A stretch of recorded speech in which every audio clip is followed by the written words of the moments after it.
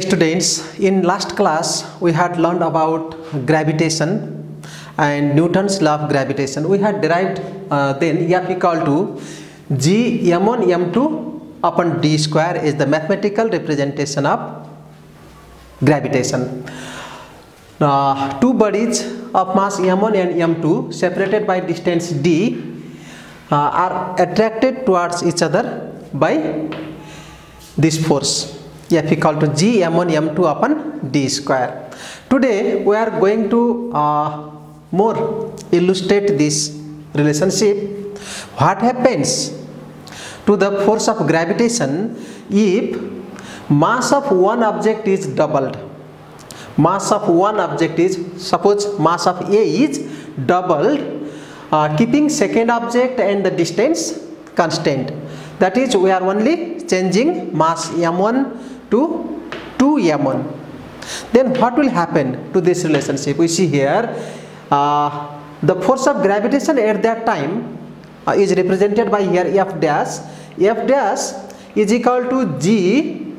In place of m1 we write here 2m1 m2 and d square or h it was.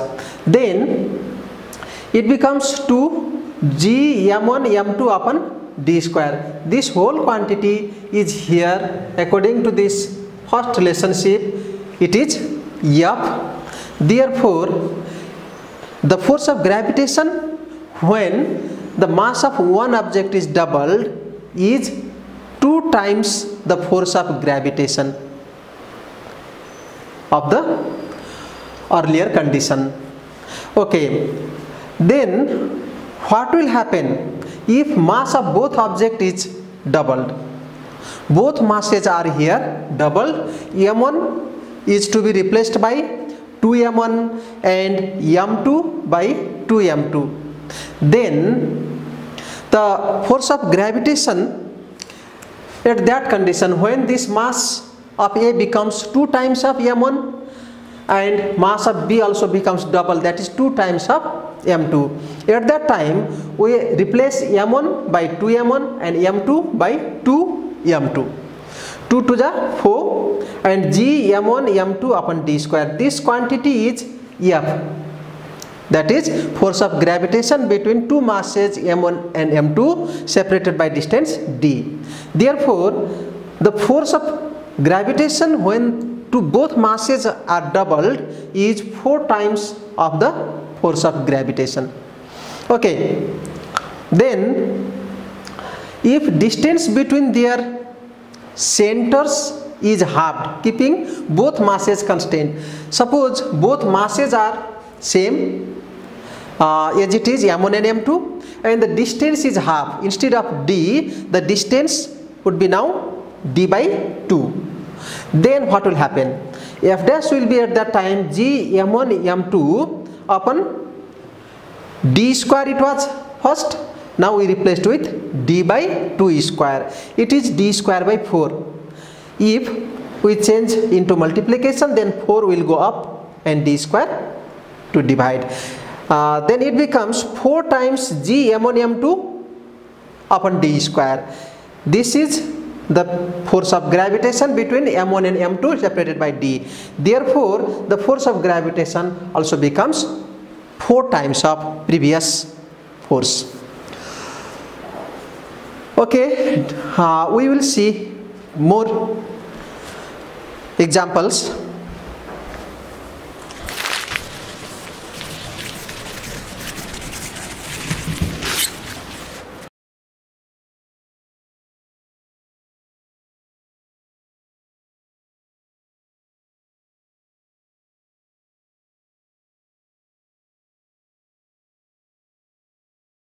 Dear students, when mass of both objects are doubled, m1 becomes 2m1 and m2 becomes 2m2 and the distance between their center is halved, that is d is replaced by d by 2, then what will happen? We see mathematically here the force of gravitation at that time F dash will be G. In place of m1 you write 2m1, in place of m2 replaced by 2m2 and distance is replaced by d by 2. Now 2 2s are 4, g m1 m2, and d by 2 square is d square upon 4. This 4 will multiply above and it will become 4 4s are 16 times of g m1 m2 upon d square. It is the force of gravitation between two masses m1 m2 separated by distance d. It is represented by F. It means the force of gravitation at that time will be 16 times of the force of gravitation it was previously. Okay, now next one condition we are going to explain. If mass of both objects are doubled and the distance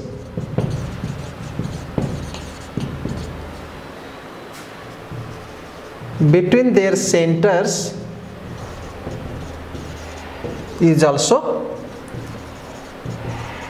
doubled, that is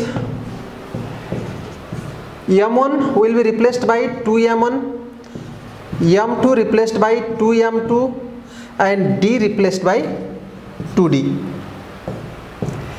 Then f dash equal to g, in place of m1 you write 2m1, in place of m2 2m2, and in place of d you write 2d, which is equal to 4 times 2 to the 4 times g m1 m2 upon 4d square.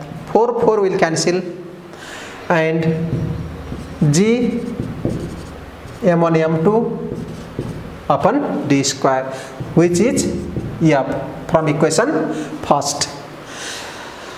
Okay, from this illustration we see that when the mass of both the objects are doubled as well as the distance is also doubled, at that condition the force of gravitation will remain constant. Okay, dear students,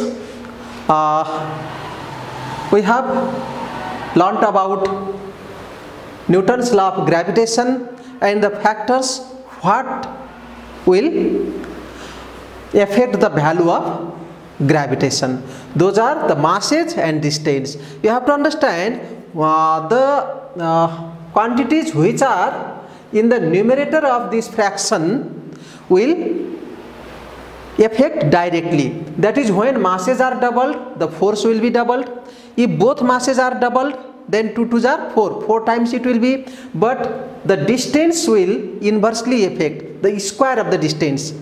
If distance is doubled, then the square of the 2 will be 4. That means the force will be reduced by 4 times. If the distance is halved, at that time the force of gravitation will increase 4 times. Okay, you can exercise for more other examples. Now we are going to learn about gravity. Okay, students, now we are going to explain about gravity, and gravity is also termed as weight. When we talk about gravitation, then that is mutual force of attraction, but when we talk about gravity, it is the attractional force of a heavenly body on the objects around its gravitational field. Gravity is the force of attraction of a heavenly body on an object in its gravitational field. Gravity of the earth on an object on its surface is the force by which it attracts it toward the center of the earth.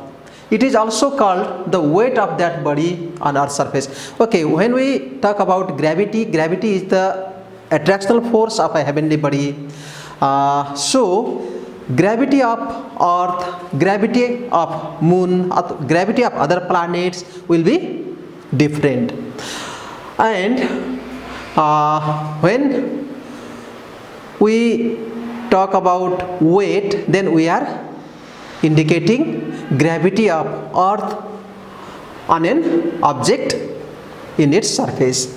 Let the mass of the earth be represented by m and its radius by r, and an object of mass m is on its surface, then the force of gravitation between these two bodies, that is the small mass small m and the earth, is according to Newton's law of gravitation, it is F equal to G m upon r square. It is earth having mass m and it is the object with mass small m, and the distance between their centers will be the radius of r, because the radius of this small mass is insignificant in comparison to radius of the earth.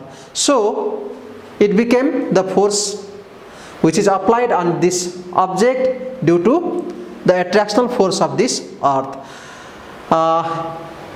And this attractional force is in fact weight of this object.